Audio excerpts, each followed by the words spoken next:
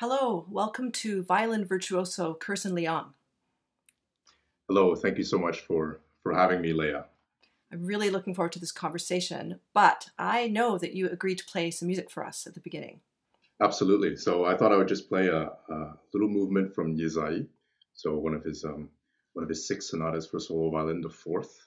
This is the first movement. So it's funny since each sonata is dedicated to one of Yizai's colleagues, Hmm. and of course this one is dedicated to a name that I think we all love very much, Fritz Kreisler. That's right. So this is the first movement from that. It's called the Allemande. Thank you so much. Take your time.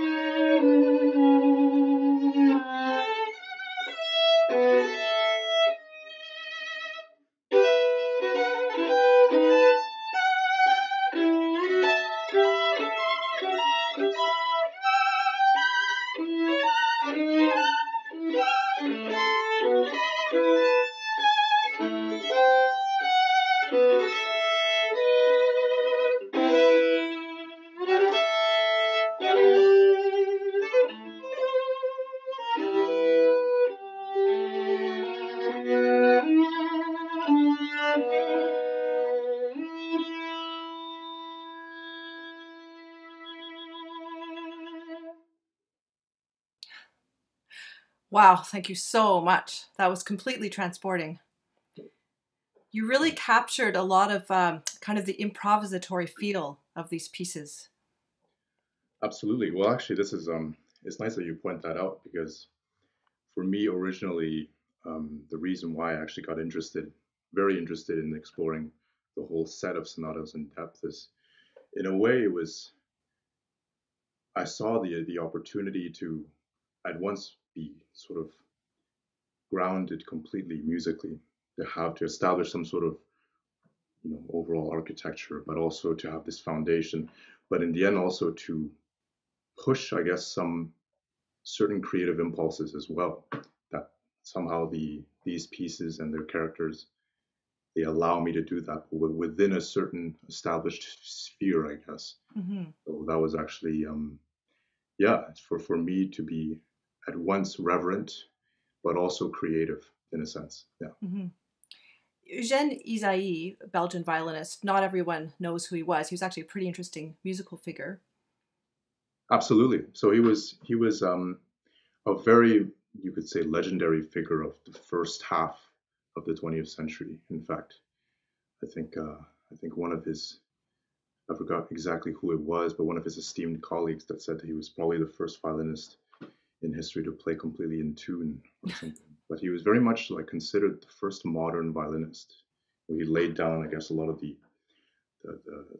foundation for a lot of, I guess, the technical expectations, but also the kind of perhaps pointed the way for the sound world as well, Mm-hmm. that we find ourselves in. And of course, throughout the 20th century, he was very much an influence on many of his younger colleagues. You know, from I guess Milstein, for example, called him the Tsar, so the Russian, I guess, and for king of the violin. So he's very much an esteemed figure, and you could tell by by these sonatas, but also just like in general, he was a very in a way prolific composer as well that had many different ideas, interesting ideas, and you could tell also that he was quite ahead of his time. For example, I guess even taking one of his violin sonatas, the fifth one, Mm-hmm. you almost get the sense that that he's very much ahead of his time. It's very abstract. It allows for um, much exploration, I guess, and creativity in ways looking into the future very much. So yeah, definitely a figure I think that I would love to more people to know, I guess, and also to hear his music. Because for me, I think, well, the when it comes down to it, I was just mainly very struck by the musical language. It was something Mm-hmm. that hit very personal for me. So the idea to record the six sonatas after performing them several times in concert was inevitable for me. So, talk about where you recorded them. Yeah, so this recording I recorded a few months before the start of the pandemic, actually, at the concert hall of the Domaine Forget, which is sort of on the shores of the St. Lawrence, in deep in Quebec.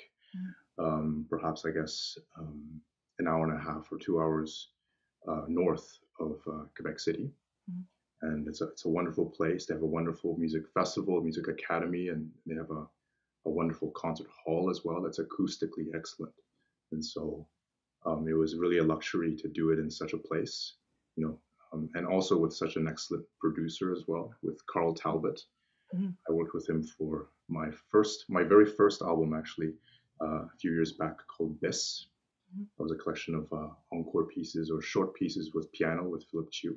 So I really enjoyed my experience. Like it was a very enlightening experience working with that. So it was an obvious choice to work with him again. Mm-hmm. And so what we actually did was that we stripped down all the curtains on the walls of the hall, which is already very reverberant, which is very alive sounding. But we made it almost even more in the direction of a cathedral in a way by stripping down to have more hard surfaces Mhm. and concrete, for example, that we could really just create this um, atmosphere that was very appropriate um, for the vision, I guess, that I had for these pieces, and also, I guess, Carl's idea of my sound as well. It was very much a collaboration in that sense. So yeah, we recorded it in a space of 4 days, Mhm. the six sonatas, and yeah, it was just a wonderful, one of those experiences that is so intensely personal in a way that you wouldn't forget for the rest of your life. Mhm. Even though of course I think I was physically and mentally and emotionally torn apart by the end. But I think those are one of those, those moments that you go through that you're like, okay, these are the moments that define my life, in a Mhm. way. So, And you have a personal connection to Isai in that your mentor, um, Dumais, studied with Milstein, who studied with Isai, right? yeah, basically in a way, it's actually, um, it's funny because of course Isaiah can be considered as part of the sort of the Franco-Belgian school of violin playing, and actually both of, in a way, I could be considered uh, through the, if you want to call it the lineage, you could Mm-hmm. say, as part of that as well. Through, of course, Gustin Dumais, who I worked with for 4 years in the Queen Elizabeth Music Chapel in Belgium. In turn, of course, he studied with Milstein and with Grumio as well. Mm-hmm. Grumio was also a promote with one of the Franco-Belgian school. So in a way, it's definitely a sound world that I feel very close to. I think, and also having grown up with um, you know uh, the great players of the 20th century. I mean, those were always recordings and always images that were around when I was growing up. And of course, my tastes have greatly diversified since, but it still remains a very yeah, a sound world that's very familiar in a way, and that's very close, and it's something that I can draw from. I find very very naturally at this point is the kind of ideals that, let's say, they would have had, or I would perceive in that era of playing, or that style of playing. The texture and the sound, the development of notes. Even within individual notes, there's such Mm-hmm. development and such texture and such layering. I think there's certain aspects, whether you want to call it, I think, old fashioned or not, but I think there are certain aspects in that, that you perceive in sound of players of that era that I really take inspiration from. So yeah. Mm-hmm. And your time, you were artist in residence at the Queen Elizabeth Chapel in Yes, Waterloo, Belgium. So, and Isai founded that. It's absolutely, a pretty absolutely. We special co-founded that place. actually with the institution with Queen Elizabeth of Belgium, Mm-hmm. and Queen Elizabeth was also, I guess, a very much a violin enthusiast and music lover. So in a way, it's pretty amazing to having, let's say, been aware um, of Yesai's music, and from a certain distance. I mean, of course, we were all in the violin playing world hear of Yesai's name at some point, but then after a certain while to come to a place that is so directly linked to such a composer, and to such a history, I guess, that really fascinated me a lot more, and definitely played a huge part in in my interest in these sonatas and wanting to record them, yeah, Mm-hmm. for Alpha Classics. So, But your experience at the Queen Elizabeth Chapel, it's not a regular music school by any stretch. Can you oh, speak to absolutely, that? yeah. It's definitely not a regular conservatory or regular institution with a curriculum. It's actually more. I would kind of characterize it as more of a stepping stone institution, in the ways like you allow for professional experience, or I guess like getting used to giving concerts and kind of collaborating on projects and collaborating with, whether it's your fellow young musicians, or with people who have much more experience than you have. For example, Wissam Dumais, but also Gary Hoffman, for example, Miguel da Silva, Louis Lortie, who is of course also Canadian. And so that was a really cool institution to be part of, And I mean, there was also this aspect of the symbolic, I guess, that symbolized professional life, professional experience, but also this very private side as well.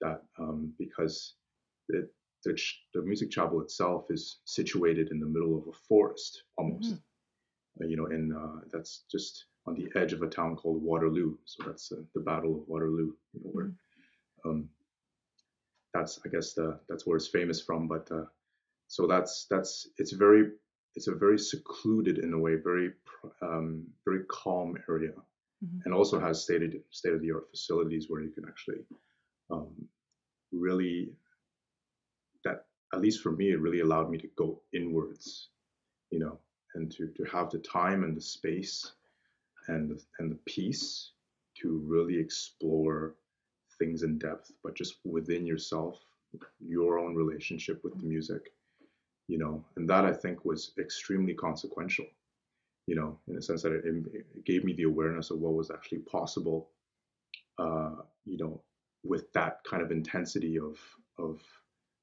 looking inward, what can come out, what kind of revelations would you have, and I think because of that, it was a very very fruitful time and Mm-hmm. experience. I'm curious about your interpretation of Bach. I got to hear the recent solo recital that was broadcast on behest of the Scotia Music Festivals. Amazing, amazing recital. Thank you for that. And I, I'm gonna say pleasantly surprised. I didn't expect your Bach to be that, full of Baroque color. I just expected it to be more romantic, honestly. Mhm. So, what kind of influences did you have when you're studying in Europe? Yeah, so basically, I think like for me, when it comes to something like um, Bach or Yezai, stuff like this, I think it was very much for each of these separate repertoires. I guess it's a very personal, or I guess I have a very personal way of approaching it. I guess, but certainly for Bach, I think you know, of course, I was influenced at the beginning. I heard pretty much the Bach cycles by Schering, for example, by Grumio, by Milstein. Of course, those are powerful renditions that you can never really forget. But also I think recently I've just been really inspired by, the kind of the excitement that's going on in the Baroque scene at the moment as well, especially what I've seen in Europe, for example. There's such an interest, and there's such an energy and care, I guess, that is very inspirational that I find in this kind of um, you know new Baroque approach that I find is really that's really influenced me a lot. I think also is a lot about having really started to listen to organ music, for example, Mm-hmm. or just sort of I guess in general, I'm very influenced by keyboard music and the Mm-hmm. purity that comes along with it, or at least the purity that I perceive, that, and I very much this sense of purity and this sense of essence, like stripping down things, I think has also very much influenced very my Bach playing a lot, and also when it comes to choir music as well. Mm-hmm. There's a certain, yeah, I guess there's a simplicity to it, and yet there's a real all-encompassing aspect. And so I try to, I guess, for Bach, encompass that in the Mm-hmm. sound. Capture that element of simplicity, but also that expansiveness that can come with that. And to try and strip things down to its essence, I guess, as I see it. Mm-hmm. So yeah, I guess, and of course that would also have influenced my Yezai playing. Obviously, there's a direct link as well because Yezai was directly inspired by Bach. Mm-hmm. Three sonatas and three partitas. So six for Bach, six for Yezai, and the first sonata was directly inspired by a performance of the Bach G minor sonata. So the first sonata.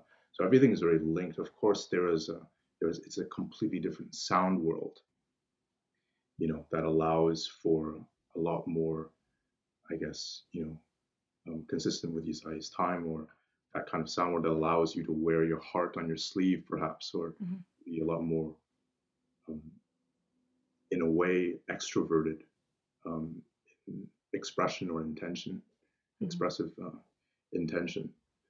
However, there is also that expansiveness and that sort of um, that purity that also comes along. Mm-hmm. I think so. In a way, they've both. It's very interesting to for both approaches to be very distinct, but also for them to have very many things in common as well. So yeah. So speaking of different sound worlds, during the lockdown, I know you did some really fun arrangements that you've put up on your YouTube. Beautiful Oblivion by Piazzolla, and I believe you're playing viola in that as well. Yes. Mm-hmm. Have you played quite a bit viola in chamber music? I haven't yet actually. Mm-hmm. I've maybe the closest that you could call, I guess, chamber music with viola. I did with Jonathan Crow, for example, Mm-hmm. several years ago. I mean, this was a long time ago, perhaps. But of course, Jonathan is a former professor of mine and a very dear friend now. And we played Passacaglia together. I think Okay. that was the very first time that, even though it was, I think, for a small house concert, but it was my first venture, if Mm-hmm. you could call it that, I guess, into the viola world, you could say. Um, I just find that, you know, for me, the viola, it represents, of course, it's of the same essence of the violin, but at the same time, I find that it gives me this ability to separate myself from a lot of, let's say, established notions, you could say, or things that already are. It just gives me another avenue to explore, perhaps other concepts or other sound worlds, Mm-hmm. or even other styles that I'd be interested in. I just find it's kind of like you could call it my guilty pleasure instrument.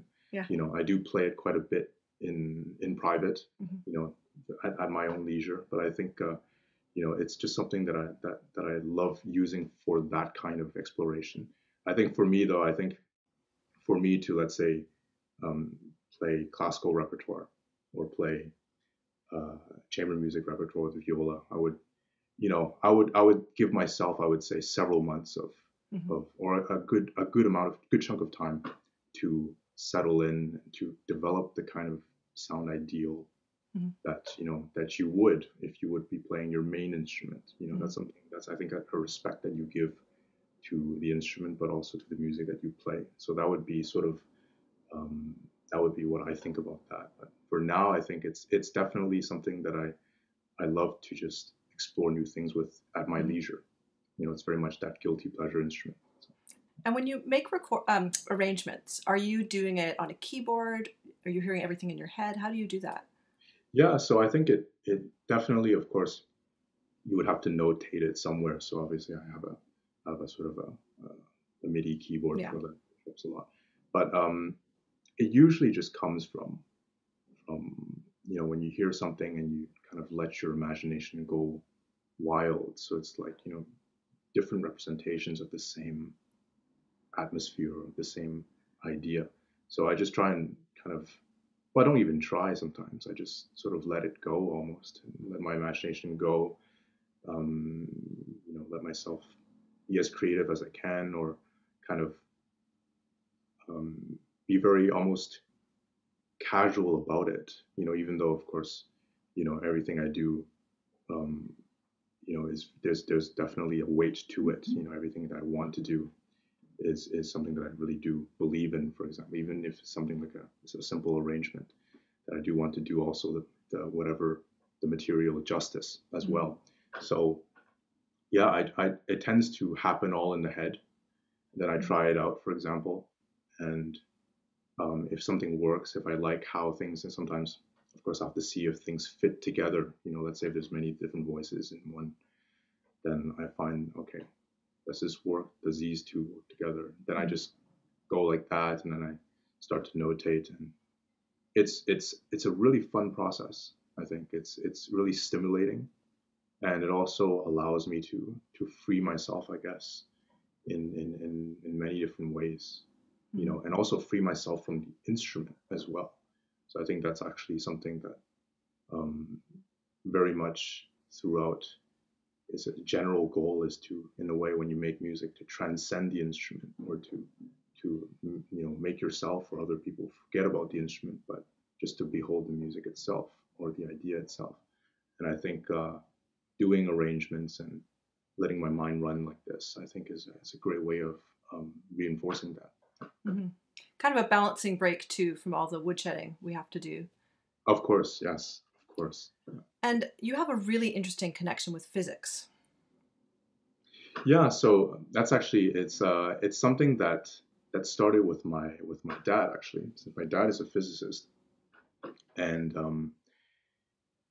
he just after a certain while, of course, he was always very much a music lover, but after a while, he started to take interest, like going to observe different musicians, for example, different violinists, or to observe what they say, but also try and start to make connections between what would first seem as ideas that would be contradictory, let's say, or expressed differently, and to find connections in a sort of from a scientific point of view, and also learn about, or I guess he taught me a lot about how things actually function, like how the string behaves when it vibrates, and what would be, for example, the optimum way to excite it, and to how to think about it. So I mean, all these things, of course, I wouldn't consider myself at all a physics expert, definitely not. But I think a lot of these things that my dad has sort of, I guess, experimented with me with, I guess, and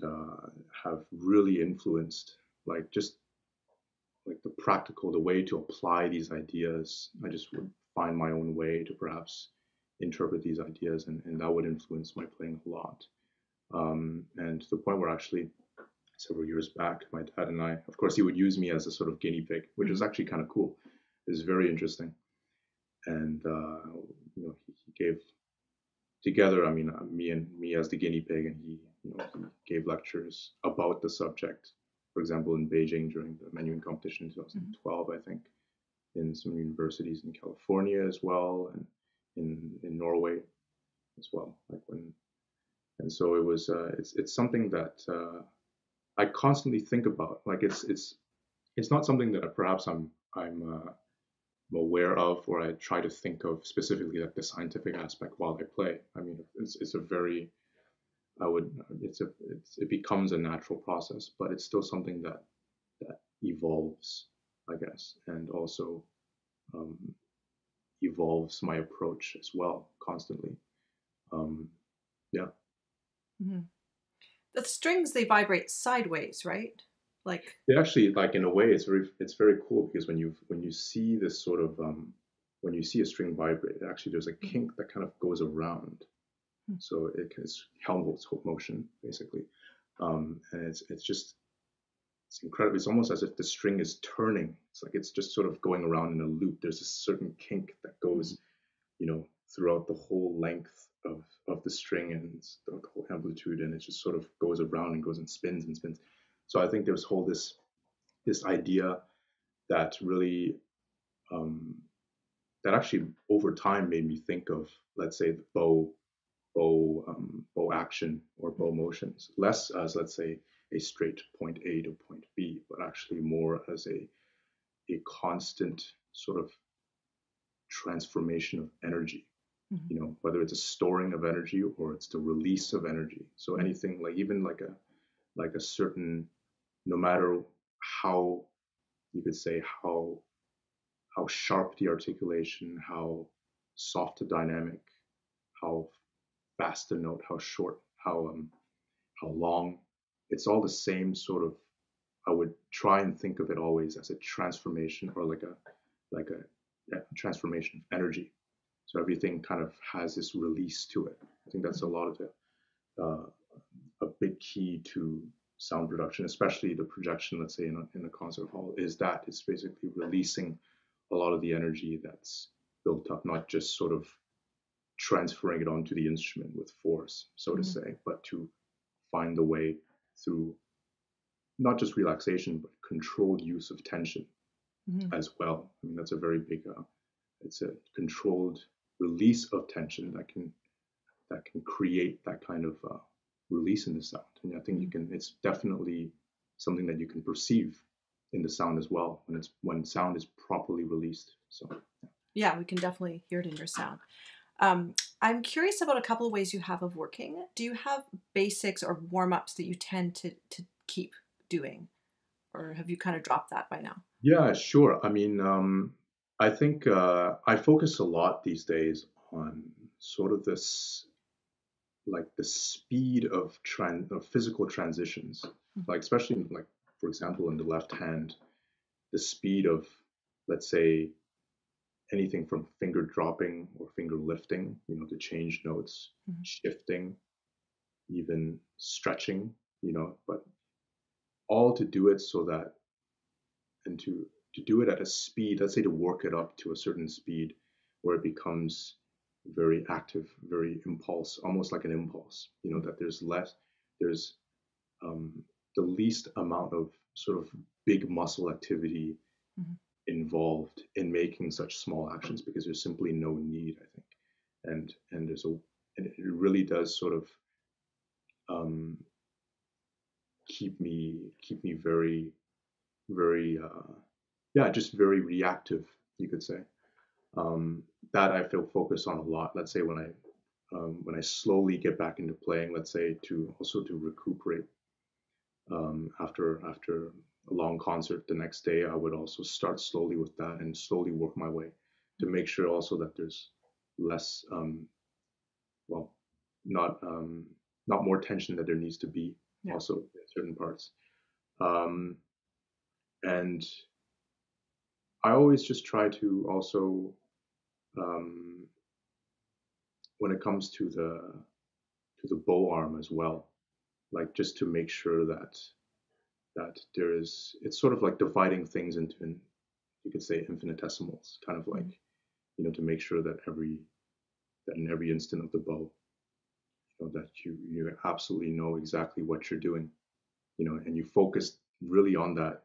You allot, let's say, a period in your practice where that's really the main focus, whereas otherwise when you're actually playing, it becomes second nature, it becomes something that you don't think about.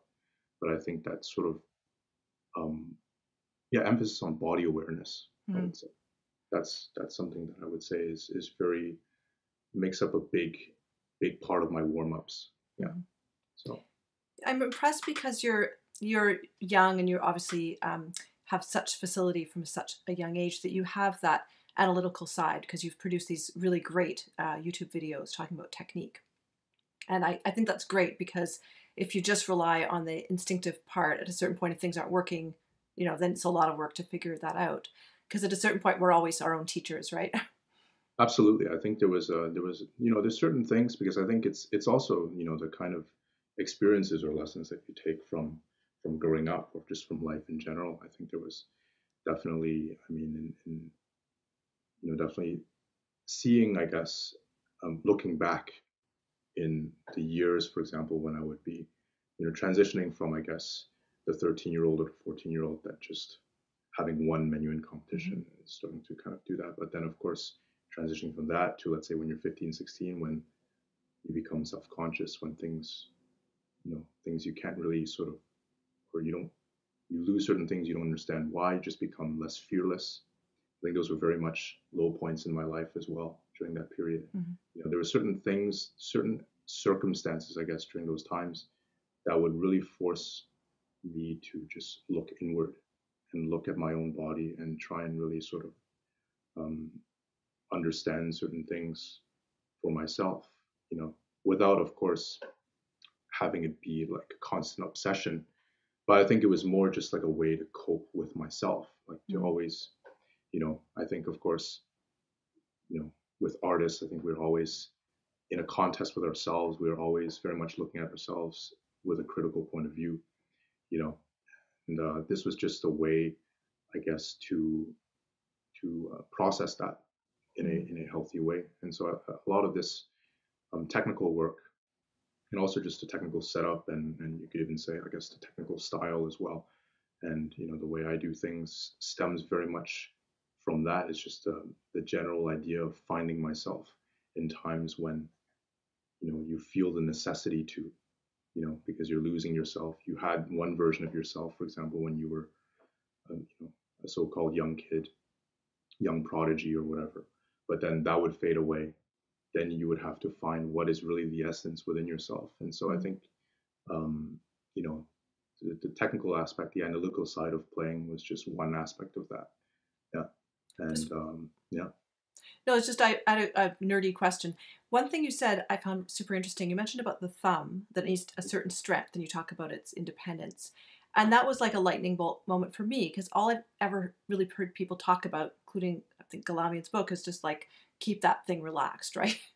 And it's always about relaxing the thumb. But of course, there's counter pressure, and we do need strength in the thumb. And for me, one of my problems is it has a tendency to get in the wrong position, Mm. and I have to keep reminding myself, get that where it needs to be for my hand to work properly because I have a super small hand. Right. But what Yeah. if you could elaborate on that a little bit more about the thumb? Yeah, absolutely. I think I was basically talking like from the position that I think um, if there is certain, I guess if there's it comes from the aspect of security in a way. Like sometimes, of course, we are afraid of, let's say, the thumb slipping or kind of losing position, of course, and so I guess a lot of subtle tension could arise just from that fear alone. And I think that I guess the strengthening aspect is to increase security, is to just basically assure yourself a little bit more to make sure that your thumb is able to respond to subtle changes in the left hand. Especially, I think like even just going one step back, I think it really stemmed from I guess, my experimenting with playing without shoulder rest as well. I was just going to ask about that. Yeah, absolutely. It's actually a huge technical topic for me. I think it was one of the, if not the most consequential for me, was to to stop playing with shoulder rest. I think it was around when I was 16 or 17, so maybe around 8 years ago, I would say, that I made that decision. It was less about removing the shoulder rest itself, but it just sort of, I guess, made me realize what a world of technical subtleties and things, especially in the left arm and left hand, especially if you think of, let's say, holding the violin as a balance of responsibility between the left hand. The thumb is a big part of that, obviously, and let's say the shoulder or collarbone, that there's just a whole wealth of things that you end up learning that you had no idea existed before, because the shoulder rest did a lot of it for you, you know. And so, yeah, I guess the thumb. So the thumb, I just find that, yeah, if it lacked the strength, the kind of elasticity that comes along with it to be able to adjust quickly to different position changes, then there can be, there can be an amount of tension that can build up either, in this part or even further down the arm that we may not realize.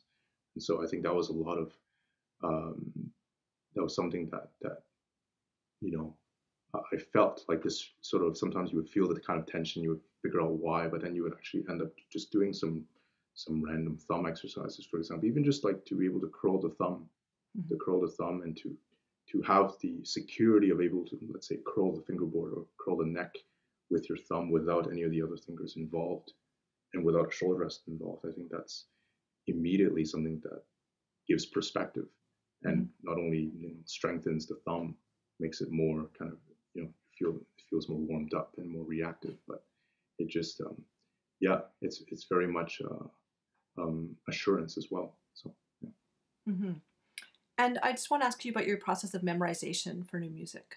Yeah, absolutely. I think it's for me, it's been very hard to actually to express it to express it concretely. It's been something I've always been thinking about, like how do you explain it? For me, it's always been quite an intuitive process. I think it was just, when you hear a piece of music, then you're able to sort of map it out. But actually, what makes the mapping possible, or at least what makes that, what makes it, what starts the process, I guess, is when you think more in the bigger picture, in the sense it's not only the sort of the harmonic functions in the piece, but also like the feelings or the specific sensations that those harmonies give. And in a way, it's sort of I would imagine it's almost like, let's say if an actor is memorizing, let's say, a play or something, and there's of course pressure of delivery, and there's all these factors that combine, that it's like one word or one word that appears that immediately opens the door to another paragraph. That those are sort of markers that set in your head, and I think very much the very personal perception of color that comes from harmony, from analyzing it, I guess, grouping it into bigger, those kind of harmonic changes or whatever, is very much like that. One feeling sets off, another section and reminds you, okay, this is what comes along with it. Um, and so that would be the way, like, for example, when I was, performing Bartok's Second Concerto, for example, which is quite a difficult one to memorize because it's, there's quite a lot of different things. It's also not, it's things are not predictable. A lot of times you have to rely on muscle memory to execute the passage work. But for me, it was like to try and really, of course, you practice the individual passage work, but then you try and group it into a way, especially with harmonic language as rich and as like mind-boggling and as evocative as Bartok's. I think that was very much a help, I think. So yeah, I guess that's the best way I could describe it. It's that one harmony, let's say select one harmony or one feeling, one sensation that immediately becomes a marker for another section that helps you navigate. So that's very interesting. And upcoming projects, what's coming up for you? Yeah, so basically next month I'll be performing with the Les Violons du Roi.